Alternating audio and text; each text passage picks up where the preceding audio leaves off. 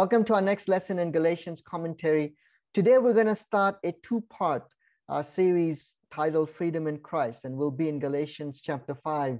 We're slowly winding down Galatians. It's chapter 5 and then on to chapter 6. It's really exciting. So let's begin in chapter 5. And before we do, I just wanted to share personally. This is a very relevant topic, I would imagine, for a lot of us, and certainly for me on a very personal level. Just briefly, I became a Christian back in 2001. And before that, I came from a Hindu background, and I really wasn't a particularly religious person. I moved from India to America. I studied there. I lived in Milwaukee, Wisconsin at that point. And I really was grateful to meet a group of people that were really helpful in me coming to faith. Now, my first year of Christianity was awesome. Like, it was literally like a honeymoon period. I was just joyful, I was excited. But a year into my discipleship, a year into being a Christian, when I got stressed and so on, what I used to do, I slowly started going back to it. And for the first almost 9 years of my Christian journey, pornography certainly was that big kind of, the sin that I just couldn't break free.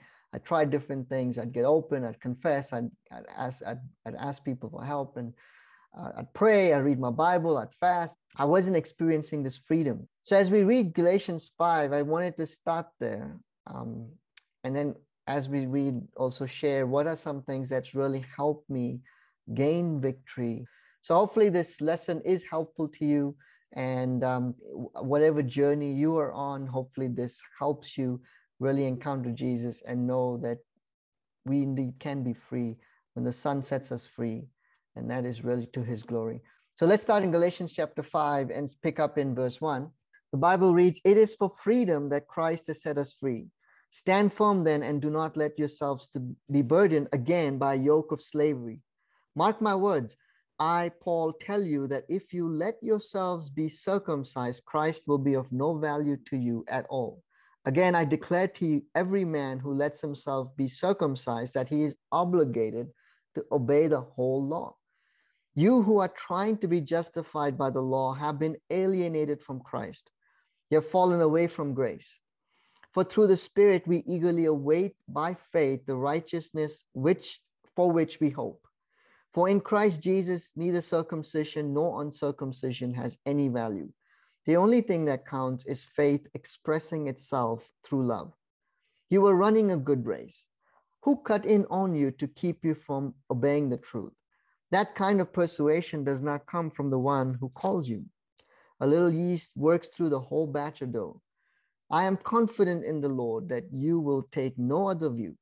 The one who is throwing you into confusion, whoever that may be, will have to pay the penalty.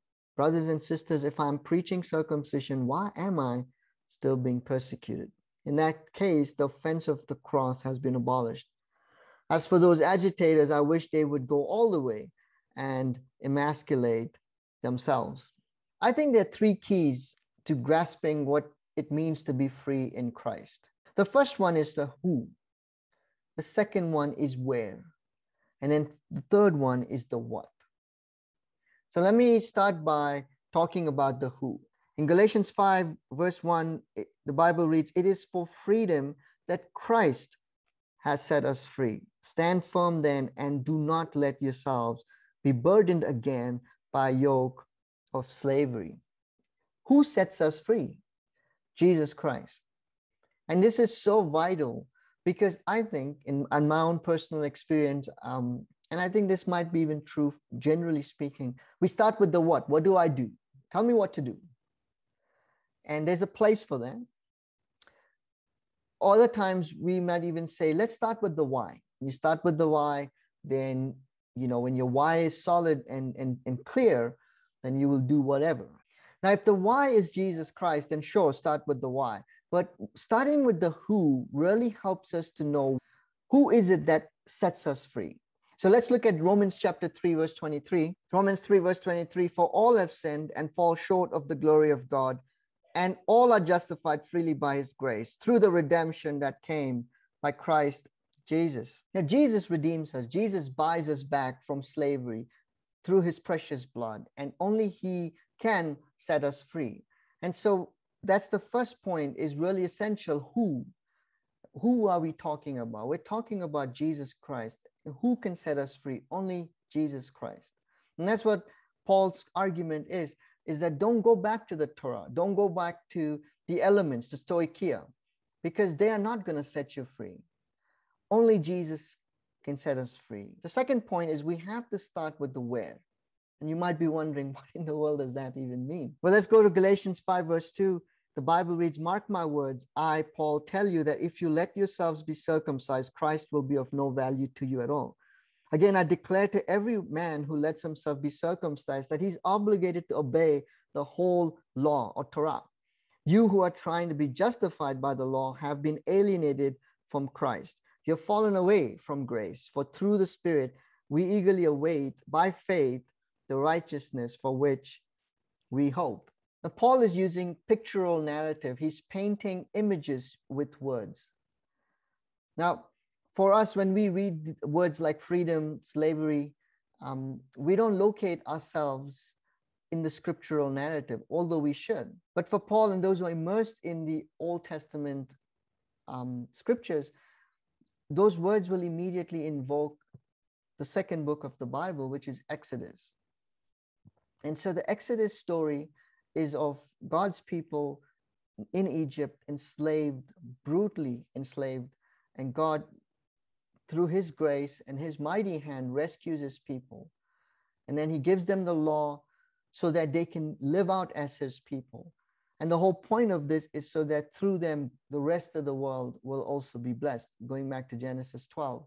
And one of the things, and I encourage you to read Exodus 40, you'll see this, that when God rescues his people, gives them the law, he also gives them instructions on building the tabernacle, because God wants to come dwell among his people, which is itself goes back to Genesis 1, where God wants to come be with his creation. Within that narrative, what happens to God's people when they're rescued from Egypt? Obviously, they're given the law and they build this mobile tabernacle, and then they travel the wilderness to get to the promised land. Now, that's a whole nother lesson that I'm not going to get into, because the journey itself need not have taken 40 years. And so that's a whole nother thing I'm not going to touch right now. But I want us to keep that in mind, because that's part of the narrative that Paul is invoking in Galatians, and in Galatians 5, especially the new Exodus. Now, within this new Exodus narrative, Jesus has now redeemed us, the whole of humanity, from slavery to sin, and has now, and in his spirit is now dwelling among us. Now we become the mobile tabernacle, so to speak, and we are now traveling. We're not in Egypt anymore, but we're not fully in the promised land either. So the where is, where are we located in this grand narrative? And that is why Galatians starts with chapter 1 in verse 3. Paul writes, "Grace and peace to you from God our Father and the Lord Jesus Christ." Verse 4, "who gave himself for our sins to rescue us from the present evil age, according to the will of our God and Father, to whom be glory forever and ever. Amen." And then it ends in Galatians 6, verse 15. "Neither circumcision nor uncircumcision means anything. What counts is the new creation." So Galatians is bookended with this new reality that King Jesus has launched in the midst of the old. And so as we talk about freedom, we have to start with the who. Jesus Christ redeems us. Only he can set us free. Only he has set us free. And then the where. Where are we? We're not in Egypt anymore. And that's so vital, as you can imagine. The where. We have to locate ourselves within the story at a new point in the story because of what Jesus has done in his death and resurrection. Now, the what. We'll get to the what in just a minute. But going back to my own struggles with pornography, now in 2009, somewhere like October or so of 2009, I had a wake-up call. I was reading Isaiah, and And you can read chapter 1 for yourself. It's really convicting. And so I had this realization of, man, I really need to repent of this sin of pornography, or it's gonna just take me out. I'm gonna leave God. And so by God's grace, and the power of God's Spirit and the help from God's people, it was really incredible how I did experience victory. In fact, I haven't, by God's grace, watched pornography of any kind since October of 2009, which again is to God be the glory. When I look back, I can definitely say that what helped is the who. You know, it's just going back to who liberates me, who frees me. And that also then started to help me with my identity in Christ. So the result was that I was completely open with people in my life. I wasn't afraid that what they would think of me, because I was really focused on what God thinks of me. And being more focused on that, I was able to freely tell people in my life my triggers and what's really going on inside me. And what's amazing, I had so many people who were very supportive, prayed with me, helped me. They supported me. It's amazing ways. Like I never for one like had anyone come to me and say, you know, what's wrong with you? Why, you know, are you stupid? Or none of that. You know, in fact, if anything, they started being open with me genuinely. And it was a real amazing breakthroughs that I was experiencing. And so again, the who really matters. And then the where, as I continually grew in my understanding of scripture, and got help from others who are helping me with scriptures. A lot of the things, in fact, you're hearing me say, and things I've learned from, you know, specifically, you know, Michael Burns, you know, if you know who that is, he's really been very instrumental in teaching me a lot of these things, and then other books and commentaries and so on and so forth. But definitely really building a deep conviction on where am I and where are we in this story on a continual basis. I haven't arrived, I'll tell you that for sure, but it really helps. It helps to be free. It helps to live the lifestyle of being free. And then the what. In Galatians 5 verse 6, Paul writes, for in Christ Jesus, neither circumcision nor uncircumcision has any value. The only thing that counts is faith expressing itself through love. This is an amazing verse. The what do I do is faith expressing itself through love. And really, when we put all three together, what does that mean? Well, my actions are born out of faith. Faith in whom? Jesus Christ and his redeeming work on the cross and his resurrection. Faith in trusting God and knowing that we're no longer in Egypt. Where are we in this story? We're at a different point in the story. We were free from Egypt. We are on our way to new creation, and yet new creation is already here. And it produces the result of faith expressing itself. There's a display of, there's a practice of, and it's all about love, right? And so the practicality of it is, for example, with the purity, you know, you might have heard this concept called amputation. Basically means cut out those things that lead you to sin, which is very vital. In fact, you know, it's you have to cut it out. You know, you can't feed yourself that poison and then expect to not participate in it. That doesn't make sense, right? But that amputation is then is grounded in faith in Jesus Christ, the redeeming love of Jesus Christ. Does that make sense? And so it's that faith in Jesus and the faith in trusting that he has liberated me from Egypt, and I'm at a different point. Where am I in the story? I'm in a different point in the story. Then that results in the action of amputating that sin, or placing boundaries, or confessing, or what have you, that I have to participate in that act of freedom, as a freedom fighter, so to speak, to fight the battle of purity, or whatever sin that might be, that whatever fleshly sin that might still be there to entangle me again. And so freedom is real. It's an expression of God's amazing grace displayed in and through Jesus's redeeming love, and that we live this lifestyle of freedom. It's not a philosophical, intellectual thing that has no bearing in the real world. Now, I'll close out on this point. In my own experience of Christianity over the last almost 20 years, I would say that I've been on this freedom spectrum at many points in my walk with Jesus. On one end, I call it suppression. It's just to like grit my teeth and just suppress whatever desires, whatever I have, and just to be a good Christian person. On the other extreme of that spectrum is the expression. It's like, I just want to do what makes me happy. I'm tired of suppressing myself. The experience of that becomes what I call yo-yo Christianity. You're like a yo-yo. And if you ever played with a yo-yo, you know, up and down, up and down. And that's kind of honestly the first almost 9-10 years of my Christian life. I probably was a lot more like a yo-yo. Look at Galatians 5 verse 7. Bible reads, you are running a good race. Who cut in on you to keep you from obeying the truth? That kind of persuasion does not come from the one who calls you. I love this verse. You are running a good race. I think we can all, in some level, at least I can definitely relate to it. Who cut in on you to keep you from obeying the truth? It's that yo-yo experience, right? And the answer really, what I have come to discover and what the Bible says, and definitely Galatians, one of the key themes of Galatians is freedom is not about suppression or expression. Freedom is about who redeems us. And the answer is Jesus Christ.